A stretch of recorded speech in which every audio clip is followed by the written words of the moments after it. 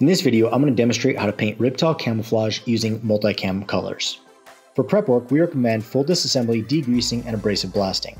We'll start by applying a base coat. The base color is medium green. Next, we'll weed the mesh portion of our stencil. Stencils are available on our website freedomstencils.com or by clicking the link in the description below. We'll utilize this portion of the stencil as if it's a cloth mesh, where we spray through in sections and stitch the pattern together.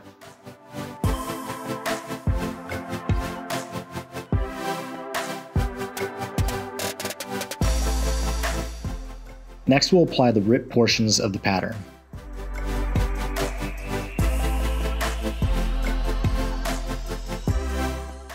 With all the stencils in place, we'll spray medium brown.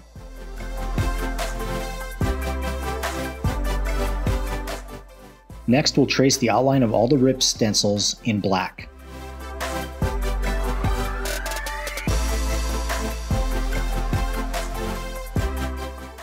Once the coating is clear, we will remove our stencils.